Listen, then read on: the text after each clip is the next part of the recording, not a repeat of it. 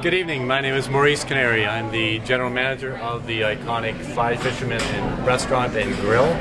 We're here this evening to present a wonderful lobster dish at the Savour Food and Wine Festival. To my right is my executive chef, Jeff McInnis, and the sous chef,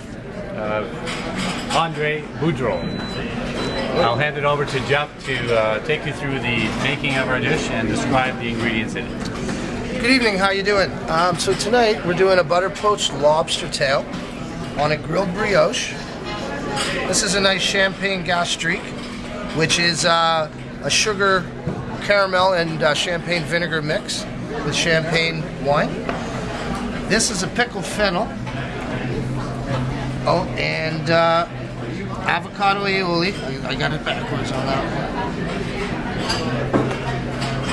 And there is a little bit of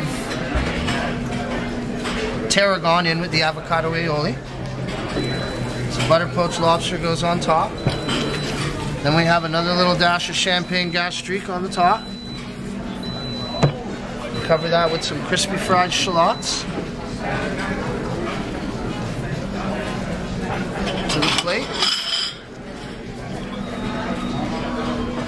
Drained into the dots.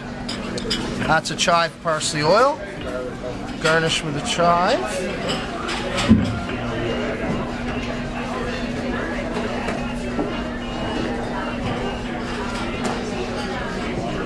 And this is what we call a lobster eclipse. Thank you.